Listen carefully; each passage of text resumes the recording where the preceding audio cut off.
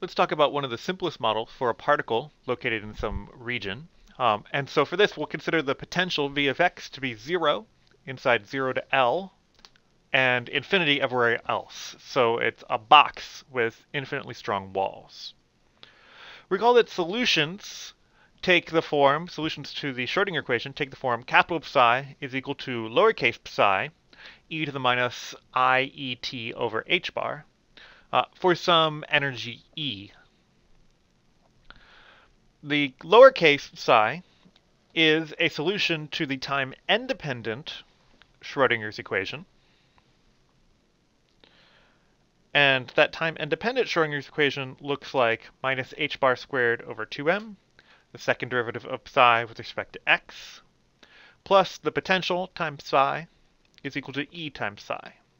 The potential here is 0 inside the box, and the infinite walls at the edges of the box give us boundary conditions that psi at 0 is 0 and psi at L is also 0.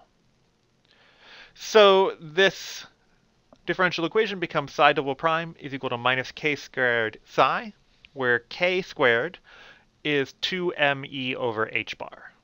I just moved all the constants over. Solutions to this ordinary differential equation are sines and cosines, as you can easily check or you can derive if you know how to find solutions to that. So psi of x is a sine of kx plus b cosine of kx. In principle, we could have both sine and cosine, and we need to figure out what the constants a and b are.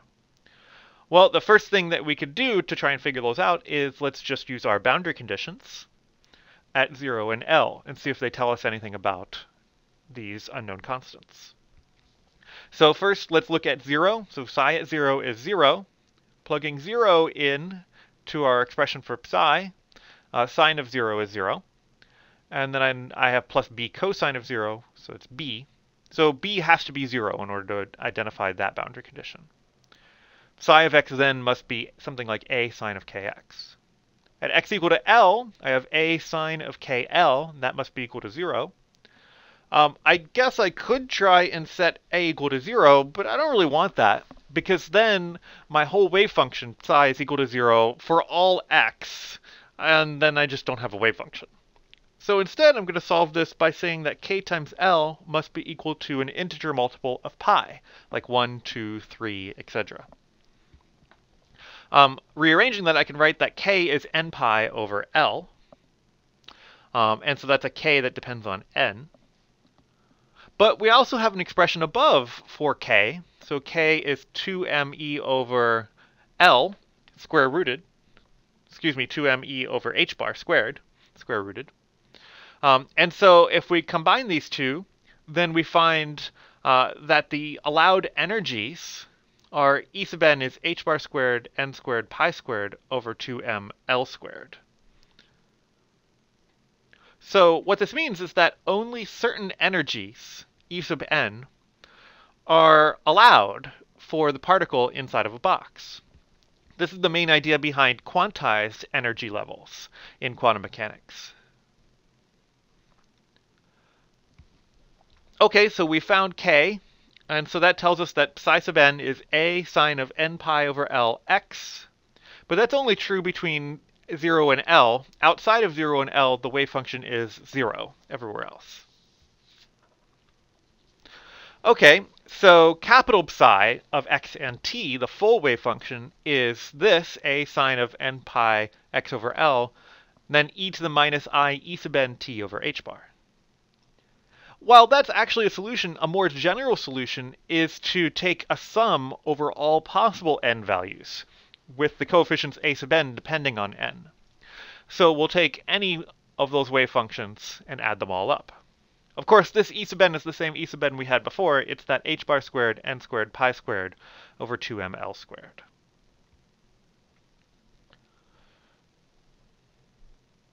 Okay, so again, remember that this wave function is only valid between 0 and L. Outside of that, it's 0.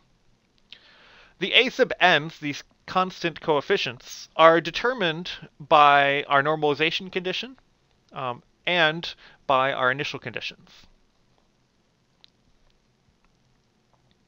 So let's look at one example of how that might work.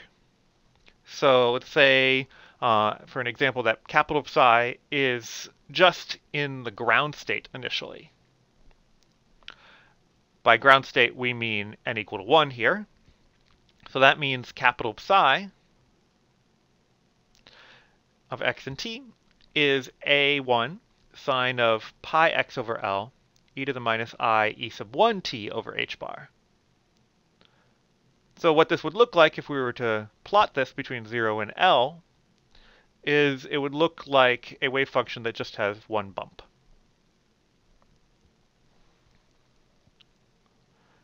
Okay, so what is this constant coefficient a sub 1?